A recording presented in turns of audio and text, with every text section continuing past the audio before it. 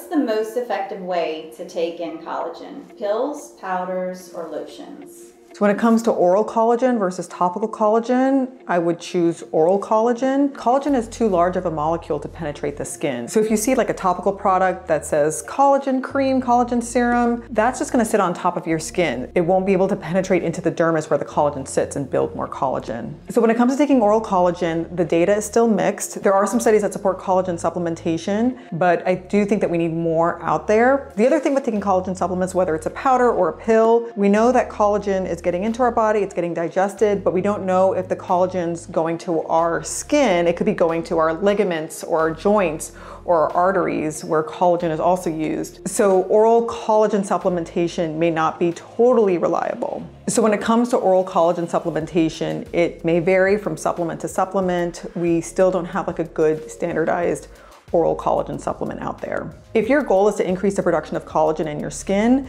then what I would do is use topical products or take oral supplements that serve as building blocks or can send signals to build collagen. So we know in topical skincare, things like retinoids build collagen, vitamin C, like really potent antioxidants can build collagen, peptides can send signals to build collagen, and then growth factors can build collagen. When you're wearing sunscreen, that gives your skin cells a chance to rest and build collagen on its own. When it comes to building collagen through oral supplements, you wanna take supplements that send signals to build collagen. So these things can include certain amino acids and peptides. There's a specific amino acid blend that's made up by a company called Cerevital that can actually tell your pituitary gland to produce more HGH or human growth hormone, and that has benefits like increasing muscle mass, also like helping with collagen production. There's another company called Biosil that has something called orthosilicic acid, which is kind of a silica derivative, but that has been shown to help be a building block for collagen. And then of course, oral intake of antioxidants like fruits